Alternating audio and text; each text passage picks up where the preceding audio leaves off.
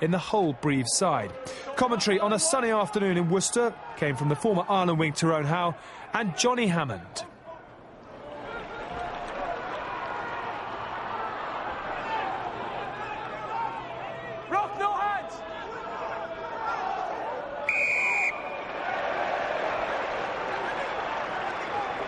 Another penalty to Worcester, and the referee just keeping his eyes on the players. It is physical out there.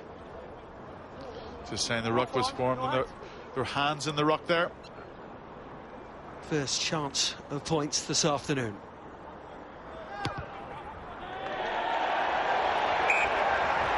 Clean through the uprights. An excellent start.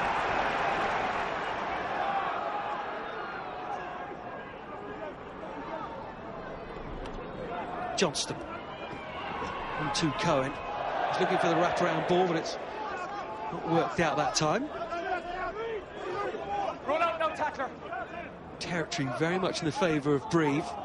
Talai comes over the top and referee says it's fine, and off goes Black. Good got a hand in there, but it's Marcel Garvey, and Garvey has a clear run to the line. It will be the opening score for Worcester and Marcel Garvey.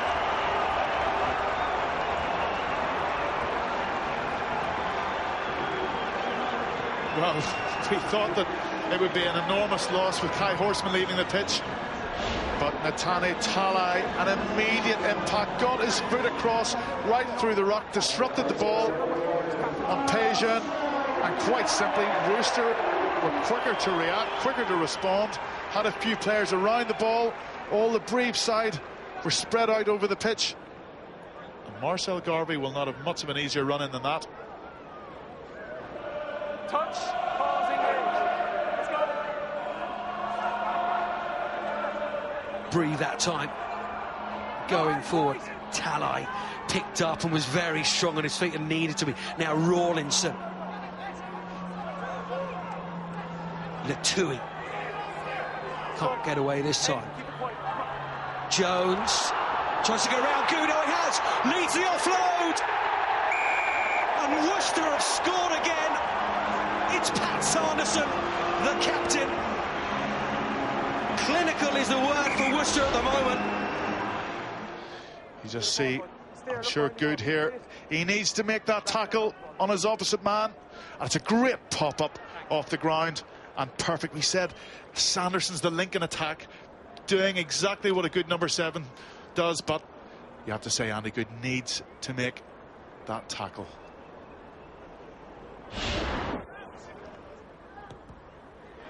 Jones should add the extras, and he does. 17 points to 3. Substitution being made. Andy Good Crouch. is off. Touch, pause, engage. Hearing permanent replacement. Scott Spedding is on. Came onto the bench this morning. And there he is, immediately involved in the action, number 21.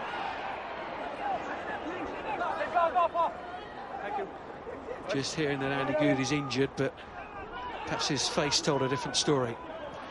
Here's Ben Johnston. Oh, he's gone through Black here. Johnston looking around for support.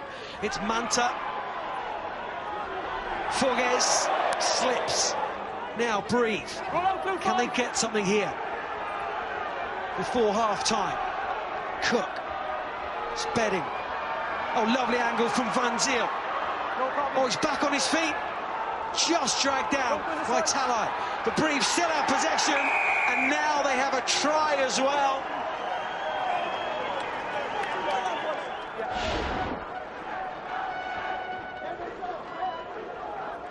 Well, if you wonder what Brive can do with a bit of good possession and quality skills, this is exactly it. And this was a try of absolute class.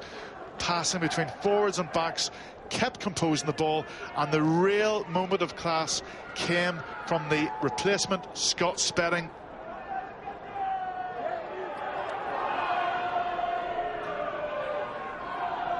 Palisson slashes off that left foot.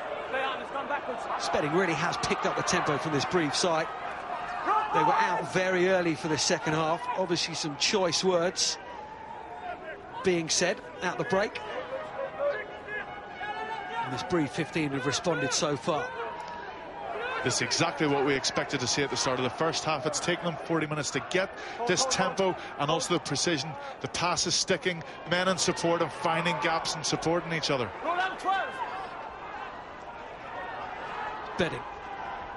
And Cook. Oh, he stepped! And Brive have started this second half with a bang. Second try for the South African. A try either side of the break. It was just a terrific spell of play. There were numbers up here, equal men in defence, but just that half yard on the inside of Matthew Jones.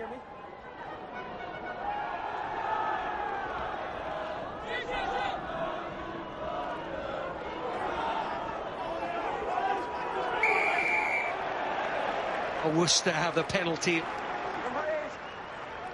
It's Popper who's penalised, not rolling away.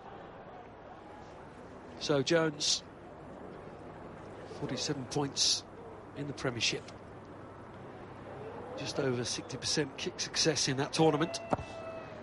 This is first game in this tournament, can't add to the Worcester scoreboard, but it may just turn out well for Worcester. It has, the referee has awarded the score. Alex Grove has chased this. Brive did not deal with it. The sun may well have played a factor, and that is an extraordinary try.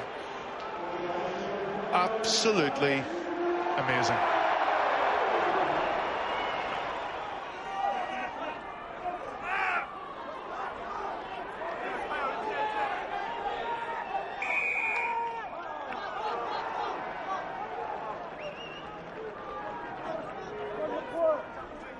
Tom Wood, he's holding on to the ball.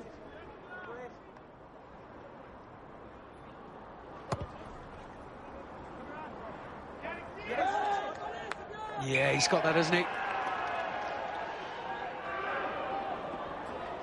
Tala, who came on early in this game, got injured to Kai Horst with a back injury. Thought that was going to be a big loss, but Tala has done some excellent work. Rasmussen again trying to free the hands, trying to get the offload away, and there's Sarnason again, the link man. Grove just has a look. Benjamin, oh, he's away. Rick O'Gear is there. Brive desperately trying to turn this ball over. And there are about 10 Brive players in that 5-metre channel, so there must be space out wide for Worcester if they can get the ball out there. Rasmussen, he's seen that space. Darren Morris flicks off the tackle. Grove, Marcel Garvey, Marcel Garvey, try number 2. And doesn't he just love scoring tries here at Six Ways? And there were so many Brive players in such a narrow patch of the pitch. You just thought if the ball stayed alive and got out there, they had to score. But here we see Benjamin did so well, stepping inside. Bit of a missed tackle there as well. But it was all about getting the ball wide and keeping it alive. And you see Darren Morris, crucially, keeping the ball alive in the contact there. And Garvey just glided in. Makes it look so easy.